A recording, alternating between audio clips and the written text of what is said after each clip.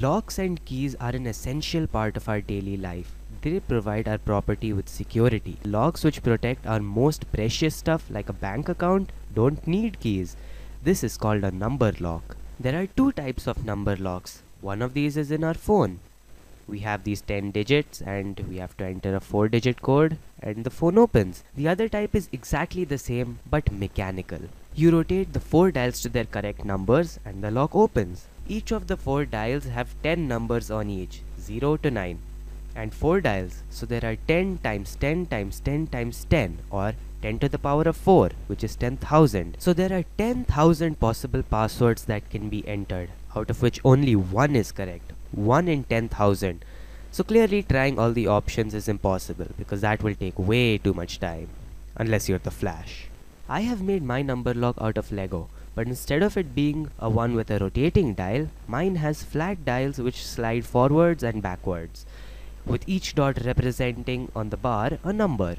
But in this number lock, instead of there being 10 numbers on each dial, there are 9. So there are 9 times 9 times 9 times 9 or 9 to the power of 4, which equals to 6561 combinations possible, which is still a lot, out of which only one will open the lock.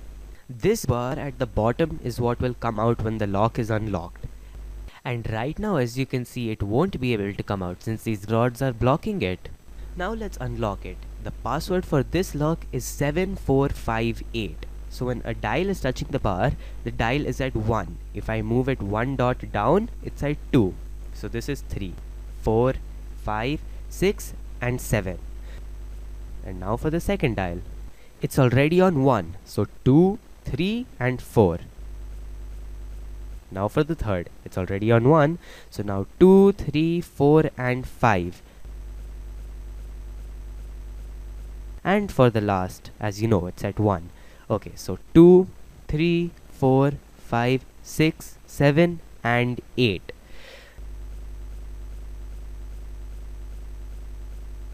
Now let's see if the bar can come out. It can, see? You have probably understood how it works.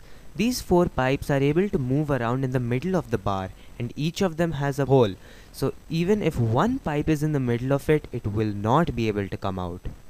But at one point for each of these bars, their holes align exactly under the bar. And so I counted how far away they were from the starting position. And that is how the password was formed. And the password is of course 7458. And now you can see it comes out because all the holes have lined up exactly under the bar.